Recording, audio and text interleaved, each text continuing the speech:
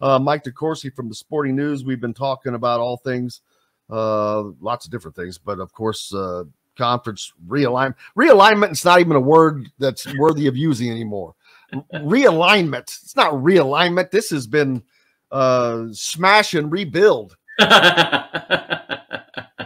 More like that. But when it's all said and done, Rick Pitino had a good comment. He said, just separate football. It doesn't have to be the same for basketball, and do it regionally. Something similar to Chip Kelly said, do it like the NFL model. Said there just needs to be one conference, which in football, which I don't know how that works because that's not really a conference. That's just football. There's no such thing as just one conference, but it's the Big Ten and the SEC and the Big 12 are going to be the big three. I mean, there's just with the programs. Are we putting the Big 12 in that company? Really? I'm not saying they're as good as the Big Ten or the SEC, but they're closer than they are farther away than they are the ACC and I don't know that I would agree with that. I don't think I would. I think the Big 12 and the ACC are basically in the same category. And then whether the Pac-12 can stitch itself together to, I'm not encouraged based on the things that I've read from people who really know the league. I read the terrific John Wilner, who does such a great job of covering the Pac-12 and who was trying to tell their presidents for the last decade, the presidents in the Pac-12, look, you guys, this ship is going off the edge of the earth if you don't turn it around. He kept reporting on things that showed the Pac-12 was going in the wrong direction, and they never listened. And now it went off the edge of the earth. He was right. But now he's talking about Stanford and Cal and Oregon State, Washington State looking for new membership. And he's talking about some of the schools that they're talking about, according to his reporting, are Rice and Tulane. I'm like that ship's going to the edge of the earth again. It's like when you start dialing the phone to pick up Tulane, that's when you know your league is done. I remember I was in Bloomington for some event in 2012, I think it was. I think of Tulane, I think of the Metro Conference. That was when it worked. But when they started playing football with when Conference USA, excuse me, not Conference USA, when the Big East,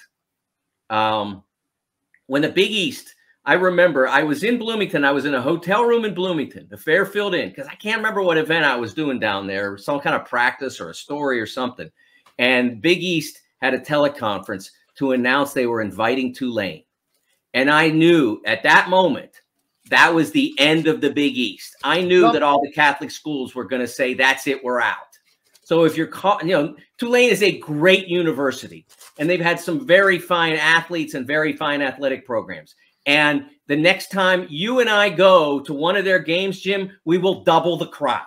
That's the way it works at Tulane. Okay. There's just not anybody that's interested.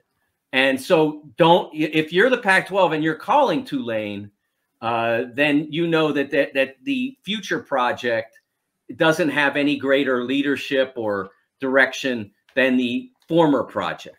If you want to grow, if you want to rebuild the Pac-12, you start with San Diego State. You then go to Vegas. Then you go to Memphis. Then you think about, okay, all right, now we need some, do we want to go to SMU because it's a big market? Well, we need a little bit of numerical weight, so that's maybe not a bad choice. But those are the places that you go because they have followings. They have potential, growth potential. Like every single league in professional sports wants to be in Vegas. The Pac-12 has held their tournament, their basketball tournament in Vegas for more than a decade. Why don't you want UNLV? Like it's not always been a great athletic program, but they've had moments where they've been spectacular, and it's a market that's growing, and it's a market that's the college team. I mean, it's a city team. SMU is not Dallas's team. University of Texas is, or Texas A&M. That's the market. SMU is not Dallas's team. They just happen to be located in Dallas. Absolutely. And as we move forward, so the playoffs change. Everything is changing. Now we're going to have a 12-team playoff. How are they going to? The Pac-12 had an automatic berth. That what does the Mountain West and the Pac-12? I don't know the merger. There's nothing left of the Pac-12 other than Washington State and Oregon State, and the Stanford. I guess Stanford and Cal, you count them but they're not. I don't think that they're going to go into a Mountain West Pac-12 merger. I think that they're too big for that. Other than it would give them an easy path to the college football playoffs if those teams merge and form a conference again, because that's an easy path. And we heard that Oregon was possibly content with staying in the Pac-12 because of that reason. Yeah, I think if they'd been able to get the money to where the Big 12 was, and again, this is another of the Pac-12's failures, to be unable to get the money to that level. I think they all wanted to stay because in the end, Oregon and Washington are going to the Big Ten, with the possibility of ending up getting more money. But that's in what, 7 years, 8 years. The contract runs. The new contract's going to run. So they're not getting full shares. As to my understanding, they're not supposed to get full shares until the next deal. So they would have been able to stay in that league and compete for that tournament bid. And I think that honestly has value. I think that there were too many that were too quick to run away from it. There was value in it. But I also think that they were skittish about being strictly streaming. I think that was a little early for them. If it had been a streaming cable combination, I think that they would have been I think they might have been more inclined to stick with the league if a streaming cable combination had put them in the dollar figure they eventually wound up at. They might have been more interested. So what's next now? As we come into the season, we're going to get to just move forward. But I think I asked this off air, and so I can't remember. We've talked about so much. Does this growth in the Big Ten?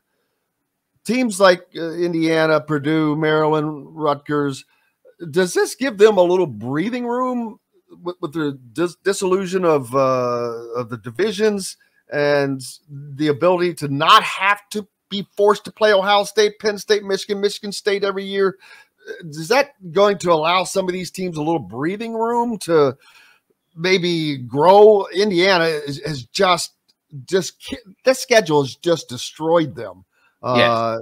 But they also they're their own worst enemy. They have not made the commitment to football. They need to make a commitment to football as well. But this is an opportunity, I think, where they can get to be competitive. Well, think about how difficult that was being in that division. There are how many schools have football programs big enough that they need 100,000 seats to accommodate their fan base? I mean, there are probably fewer than 10 in the country in Division I that have that, and three of them are in Big Ten. In the division, in the same division. That's what I'm saying. You had Michigan, Ohio State, Penn State, all 100 plus. I mean, once upon a time, it was just the big house, and that was it. But as the popularity of Buckeye football grew and the popularity of Penn State football grew, they got to the point where they could accommodate it. And so you're going up against that. That's a lot of might to go up against. And okay, it gives you the opportunity to pull an upset every now and then, but it beats you down. It wears you down to have to play that kind of might. What you play 9? That's a third of your league schedule. You play 9 league games, and a third of them are against those 3 teams. That's a lot. So the redivision of the schedule will be a benefit to Indiana. There's no doubt about that. Now, how much they take advantage of that is up to them, but it's a huge benefit. But the league does get stronger and deeper with the addition of Oregon and Washington. They did not bring on Arizona State and Arizona, 2 programs that have never been elite in football. I think Arizona State's maybe had a moment or two of sunshine, but not much. And you would have brought them on, and that would have been 2 markets and 2, and another great basketball program and one very good one.